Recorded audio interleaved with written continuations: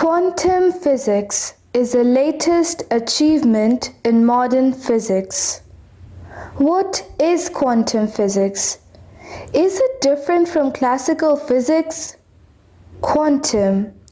Quantum is a Latin word correlated with quantity, and quanta is the smallest amount of any physical entity. So, it is the physics which studies about the material at most minimal scale to understand how particle works and interact with each other. It underlines how atoms work and why chemistry and biology work as they do. So, quantum physics is often described as science that explains everything. But the problem is in classical physics. What we realized in daily life and quantum physics have no real or nothing common in day-to-day life. So, quantum physics sound different and difficult to the people who are not directly involved in science. However, we know that mathematics have no objection and physics has no space of doubt. And with this mindset, we cannot understand quantum physics. So, if we want to understand the topic, then we have to ignore what we learned before and prepare our mind to embrace probability and paradox. According to Newton's first law of motion, an object should have a definite position and momentum at all times. But, according to Heisenberg's uncertainty principle, one subatomic particle as an electron doesn't have a well-defined position or momentum. A classical object have definite mass, but an electron have a variable and not well-defined mass. In the classical theory, objects have a definite velocity, but electrons have no definite velocity. They have a probability of various locations in space at same time. In quantum mechanics, the property of an object are represented by mathematical object called wave function. The uncertainty principle implies that even if you know the components of a particle wave function, still you don't know its location and momentum with complete accuracy. The position and momentum are not determined until it is observed. Some of the core features of quantum physics are: number 1. Atoms, electrons, protons are not actually particles, but they are quanta of various things like mass, energy, etc. In fact, matter exists in small indivisible packets called quanta. Number 2. In quantum physical world, it is different from our everyday world. It is a strange universe where particle can stay in two or more places at the same time. Particle can disappear and reappear in a new place without having traveled there in between. Number 3. Nothing can happen in quantum world unless somebody or something observed it. Or, in other words, even if an event occurred, say a photon emitted from an atom, will not happen until there is an observer present to measure the event. Number 4. Time is not a constant quantity in quantum physical world, but it comes in discrete jumps. For example, 1 second can be equal to 1 hour in quantum time. Number 5. There is such a thing as negative energy in quantum physical world, which have same magnitude as positive energy. and the negative energy must be added to the positive energy to get zero, which fundamental law called conservation of energy. Classical physicists often characterize properties of a particle as intrinsic or extrinsic. Intrinsic properties do not depend on the particle's location, do not evolve with time, and are not influenced by its physical environment, such as mass and charge are intrinsic properties. Extrinsic properties, on the other hand, evolve with time in response to the forces acting on the particle, such as position and momentum are extrinsic properties. Here is Erwin Schrödinger on this most non-classical feature of the theory. It is better to regard a particle not as a permanent entity, but as an instantaneous event. Sometimes these events form chains that give the illusion of permanent beings, but only in particular circumstance and only for any extremely short period of time in every single case. Quantum physics is a harsh taskmaster. That is, quantum physicists are not allowed to infer facts about a system unless these facts can be verified by experiment. This is a severe limitation. For example, it prohibits us from ascribing an orbit or a path to a particle, because measurements of position are necessarily performed at discrete times. Even if we measure the position of a particle at two times, t1 and t2, we cannot even make the simple inference that it traveled from t1 to t2 via a path in ordinary geometric space. We can only say that we found it at t1 and then at t2. We cannot talk, as we will see, about it being in between at any time, unless we can measure it to be there at those times. If you cannot explain it simply, you don't understand it well enough. Albert Einstein. Let's understand quantum physics more simply and briefly. An atom is the basic building block of chemistry.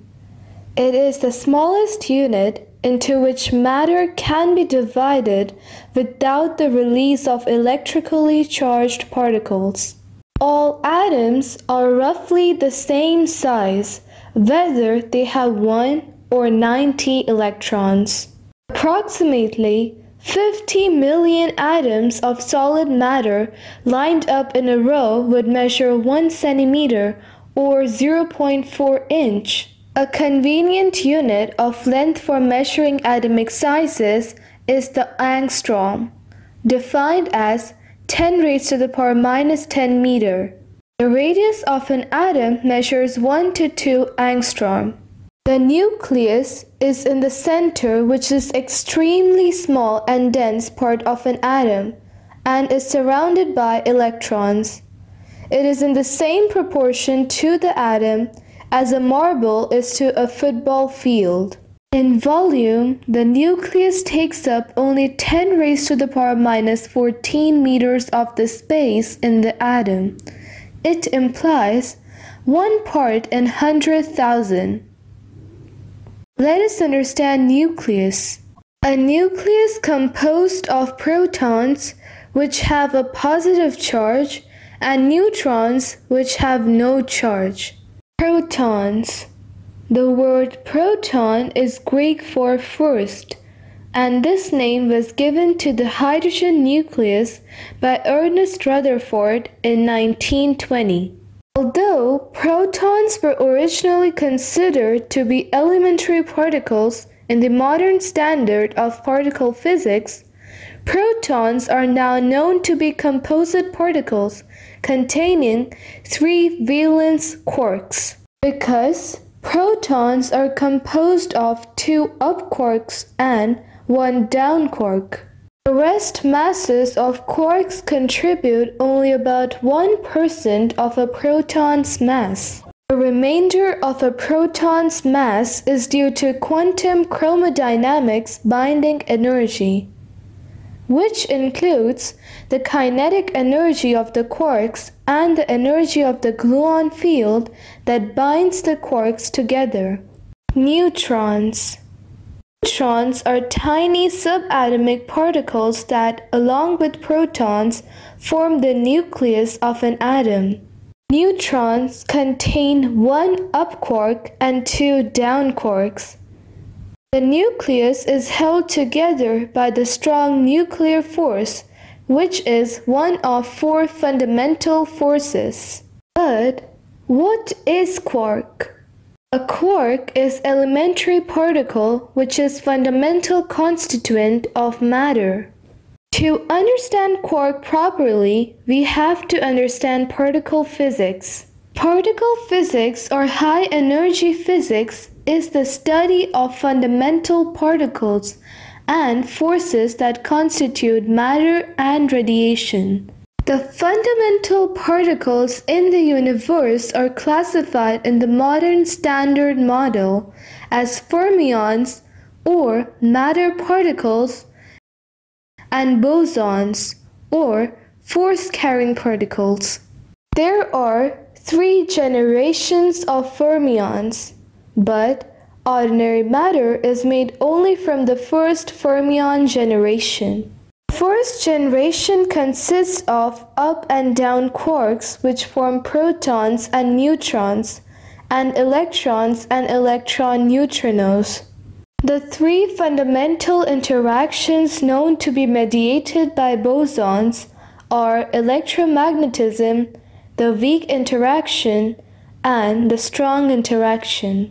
Quarks cannot exist on their own but form hadrons. 2 baryons, the proton and the neutron, make up most of the mass of ordinary matter. Mesons are unstable and the longest lived last for only a few hundredths of a microsecond. They occur after collisions between particles made of quarks, such as fast-moving protons and neutrons in cosmic rays. Mesons are also produced in cyclotrons or other particle accelerators. Particles have corresponding antiparticles with the same mass but with opposite electric charges. For example, the antiparticle of the electron is the positron, also known as an anti-electron. The electron has a negative electric charge. The positron has a positive charge. These antiparticles can theoretically form a corresponding form of matter called antimatter. Some particles, such as the photon, are their own antiparticle. The dominant theory explaining these fundamental particles and fields, along with their dynamics, is called the Standard Model. The reconciliation of gravity to the current particle physics theory is not solved.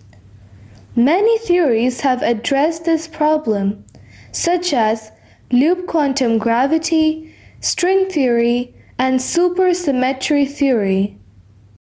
If you want to understand how your transistor works or how your compact display works, at that time, you cannot use classical physics. Newton's mechanics and Maxwell's electromagnetic theory helps us to understand a wide range of macroscopic phenomena such as the billiard balls and rocket. But the same theory fails drastically when it is applied in the microscopic phenomena, such as the proton atom scattering and the flow of electrons in semiconductors. We think what we understand in the macro world makes sense. But when we use the same ideas and the same theories in the micro world, it doesn't work. An understanding of such micro processes requires a completely new way of thinking, namely quantum physics.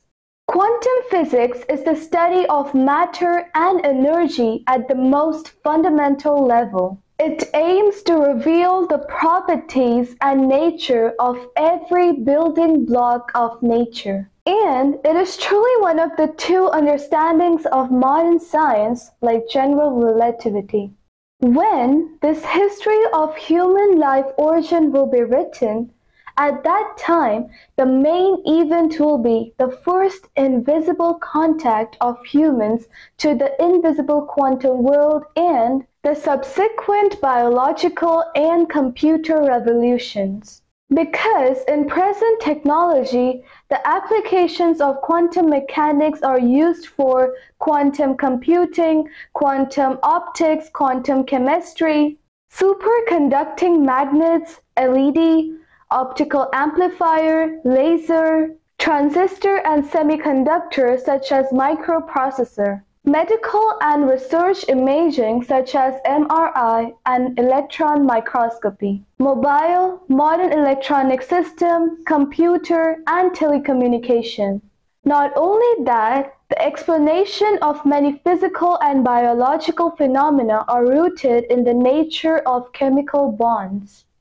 Most notably, the macromolecule use of quantum biology to understand DNA.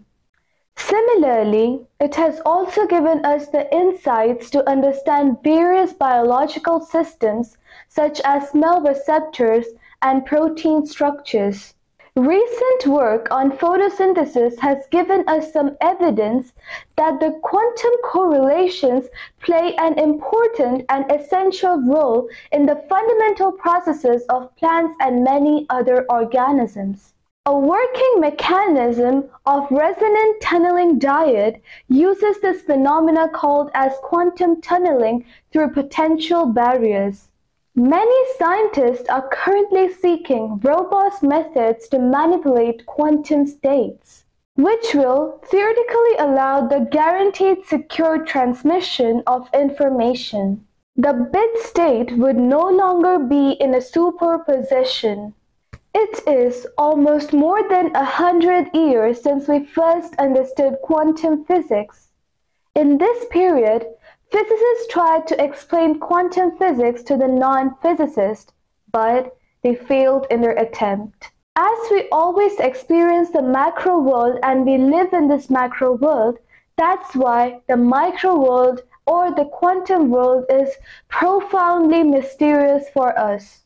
But the quantum world gives us some very important messages about the nature of reality and the limits of science that everybody needs to understand. Nobel laureate Richard Feynman supposedly said, "If you think you understand quantum physics, you don't understand quantum physics. If someone claims that they understand quantum physics, then they're either lying or they're crazy." In part 2, we'll understand the laws of quantum physics. Till now, bye!